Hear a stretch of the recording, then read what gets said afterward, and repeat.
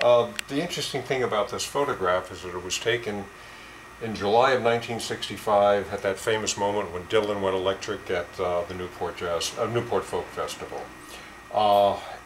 He's in the first 8 bars of Maggie's Farm, accompanied by Elektra's Butterfield Blues Band, or at least part of it.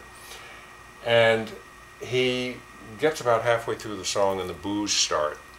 And the boos are from people who are uncomfortable with Dylan going electric, which meant going commercial to them. I don't know why they thought that was the equation. But he was going commercial, he was leaving his folk roots. More importantly, he was no longer the spokesperson for his generation. But it was really about growth and transition and respect for the artist that I think they should have had, to let them see where he was going to go. For me, it was a profoundly moving moment.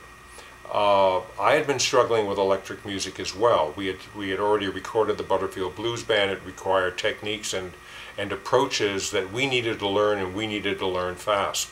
Because what you saw that evening, and what you felt even more importantly, was the energy that came out of Dylan at that moment. And then cut to just months later, and he writes Like a Rolling Stone in one day, and he cuts it in the studio in one session, and a lot of people come in and play.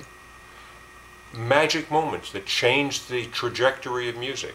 For me, it said, wow, you could boogie and you could think at the same time, because here were really intelligent lyrics. Maggie's Farm lyrics are rooted in traditional music, and he's taking it, now he's doing something with it.